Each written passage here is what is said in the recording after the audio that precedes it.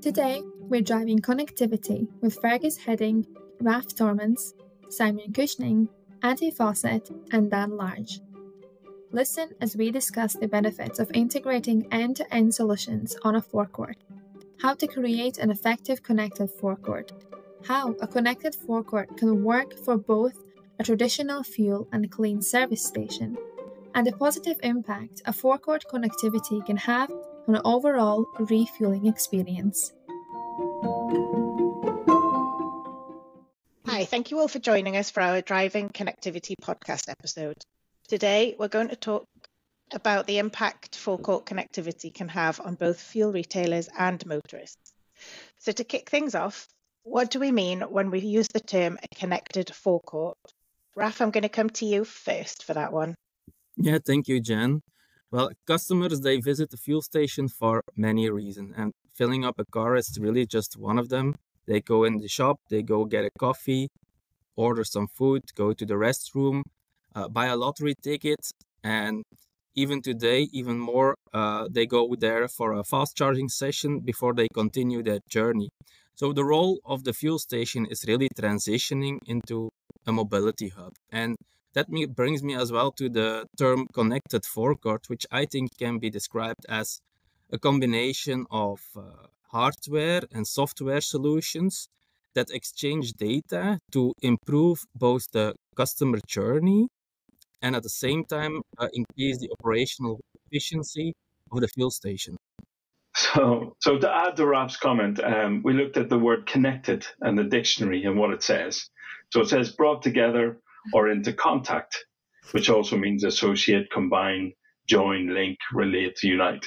So for us, that means that all the products that we supply, the solutions and services installed are all connected to focus on it, which gives a high level of visibility at the site level. It also means that services like wet stock management and monitoring tools have connectivity to all the devices on site.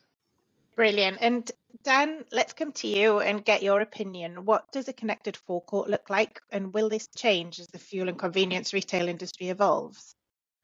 So our industry has always been advanced in terms of payment technology and wet stock technology, which both areas require a high level of connectivity to lots of different systems, both on-site and remotely off-site. We also see some applications for digital media and remote monitoring of things like dispenser equipment. We expect that we'll see a higher degree of connectivity between more and more pieces of equipment on site as we move more to a Internet of Things type approach on the forecourt. And as that becomes more prevalent, we will see higher levels of connectivity. This will allow us to offer more advanced monitoring on equipment and better remote resolution of equipment issues. As compared to today, you can do a lot of those items, but it's limited in how you do it. So we expect to see more advancements on how equipment is connected and what you can actually do and talk to with that equipment. And with that, it should all lead to a better consumer experience because your equipment's running better, it's more uptime, and it's making the equipment that you have on a forecourt work for your motorist as they come in. Fergus, you mentioned earlier that a connected forecourt is a strong one. Can you kind of go into a bit more detail about why a connected forecourt is better for fuel retailers? So following our journey around the world with customers and providers alike, we see that the goal they want is visibility. We want to see what's happening at a site level from a central point, from a web page, from a website. This not only gives the customer a better view on what's happening from a financial perspective, so how well the site's performing, but also from a performance and a compliance, which is also key to our industry to make sure they're compliant to local rules and regulations. And one that we also see coming more and more into the foray is health and safety. So is everything performing as it should? Are staff being exposed to anything they shouldn't be? Which helps it. So from a visibility perspective, a connected forecourt is a better forecourt.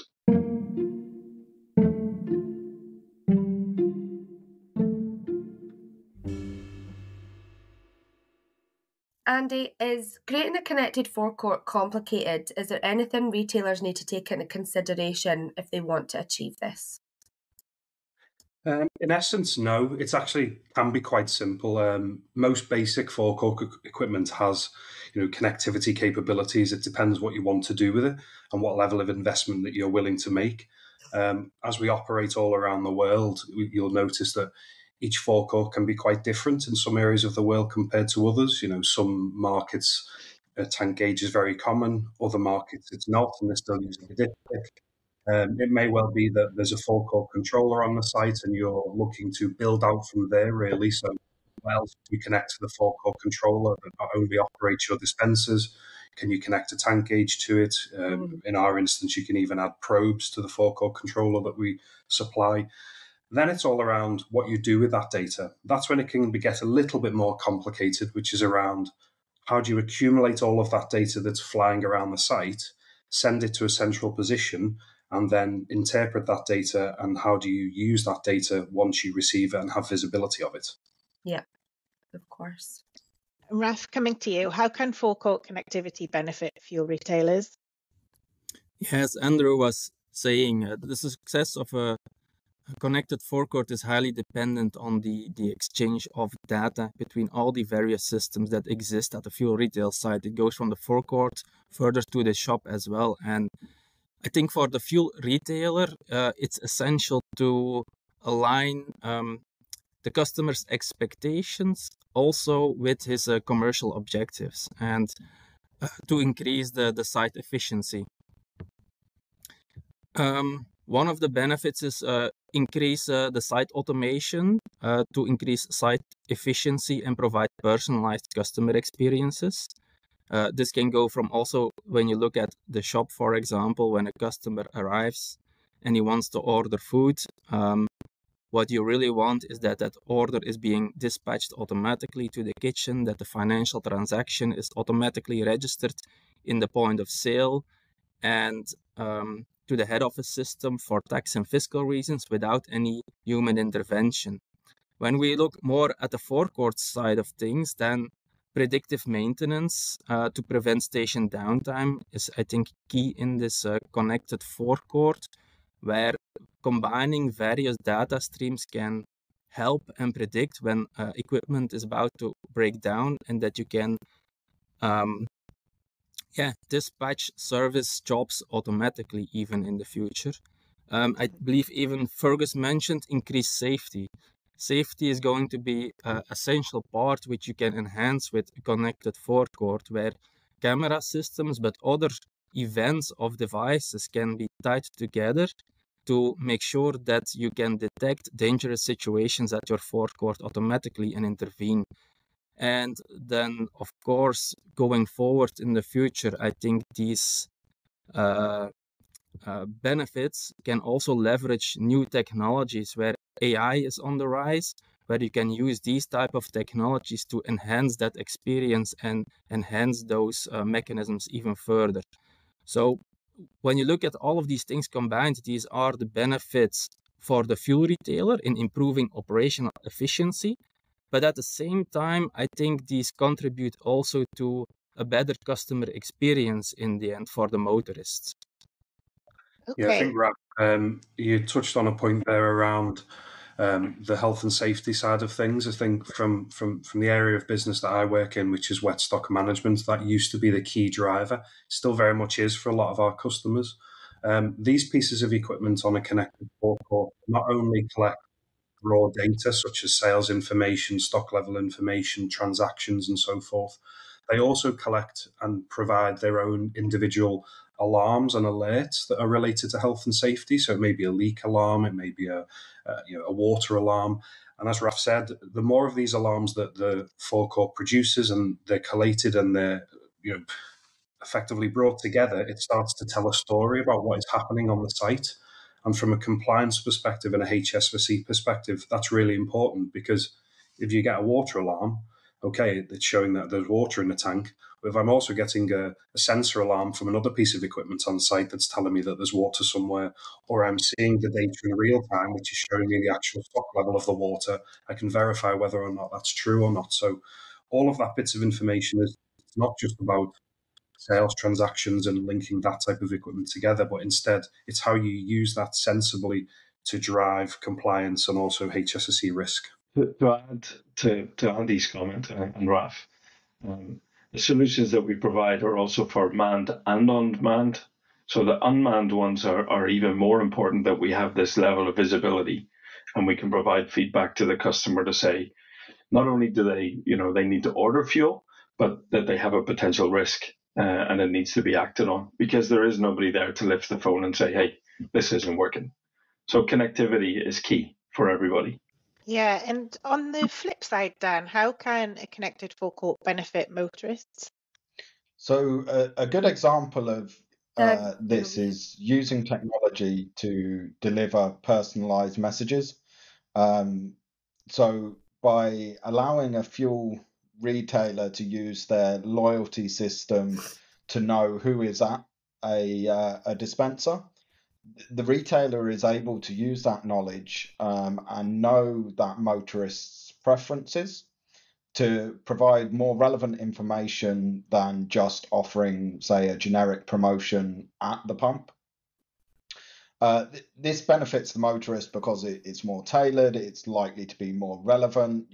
The motorist can get benefits such as personalized discounts or things like that is tailored to them, so they're more likely to engage with that media.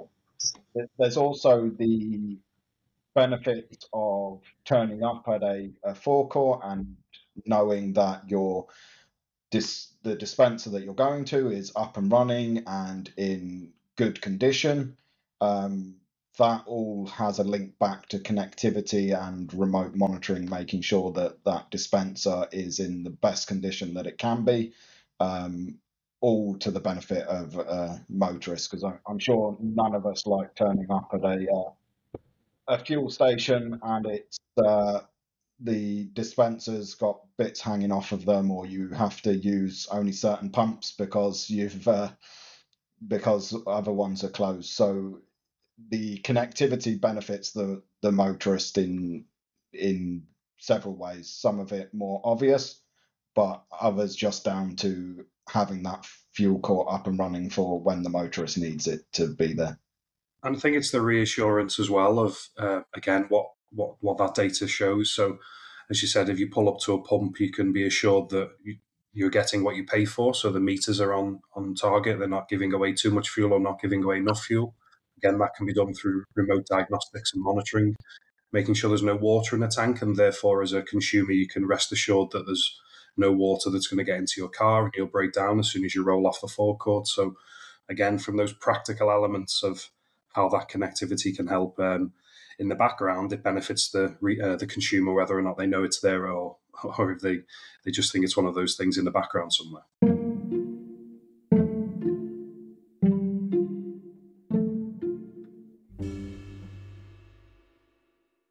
So how important is forecourt connectivity when it comes to decarbonisation and the energy transition?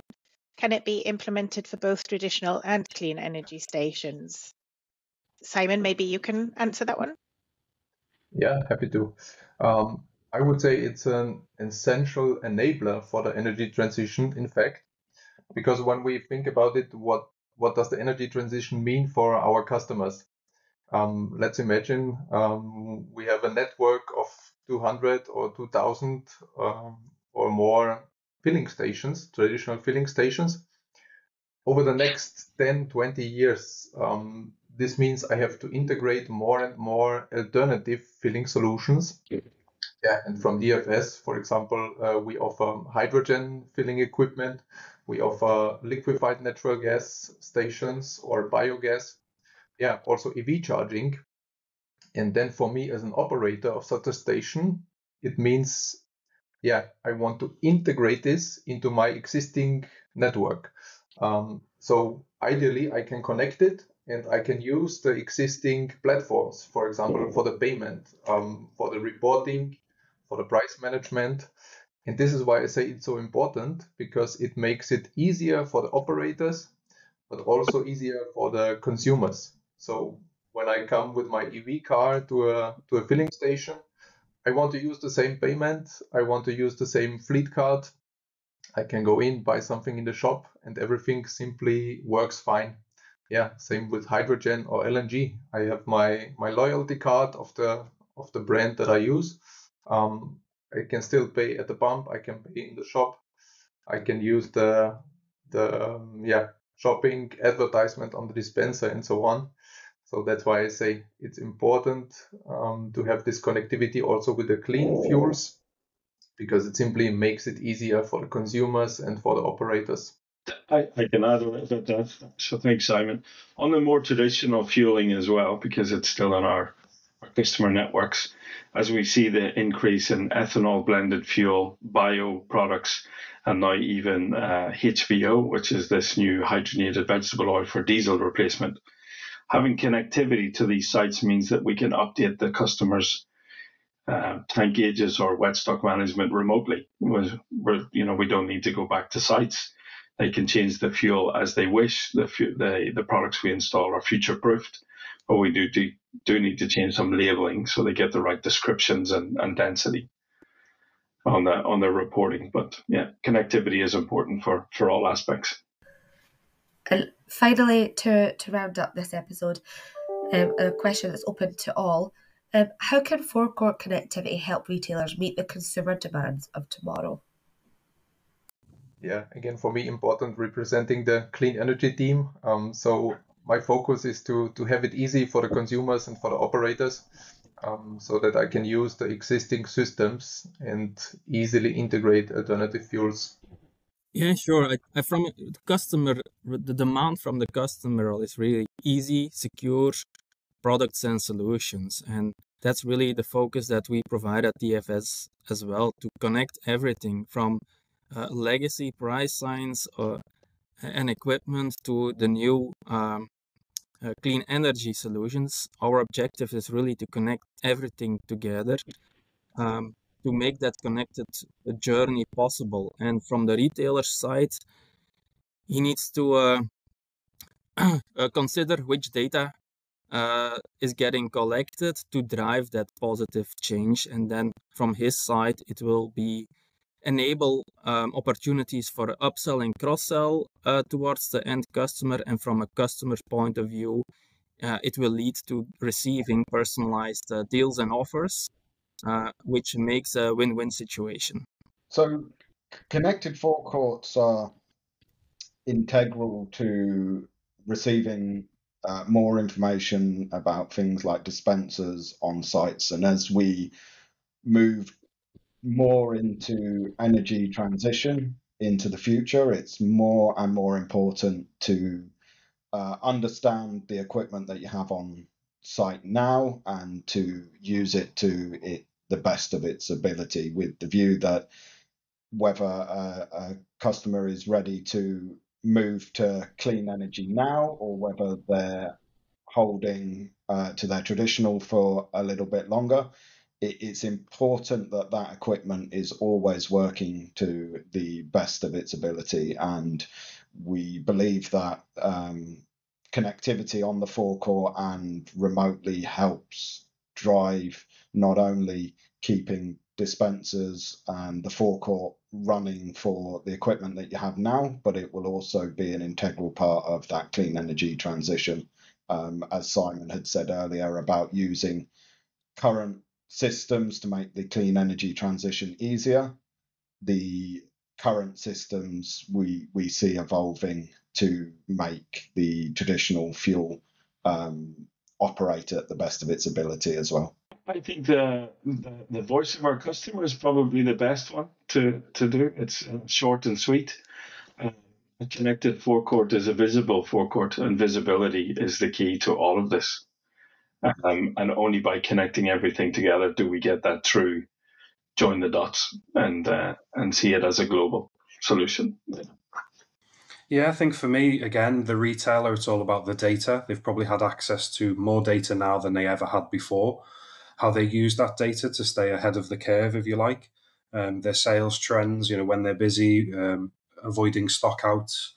All of this information that may have been a bit of a struggle 5-10 years ago is now almost part and parcel of the connected forecourt. So they can use that to obviously improve the efficiency of their sites, but also ensure that consumer experience continues to be better than it has. Thank you for listening to Driving Connectivity. We hope you enjoyed this episode with Fergus, Raf, Simon, Andy, and Dan.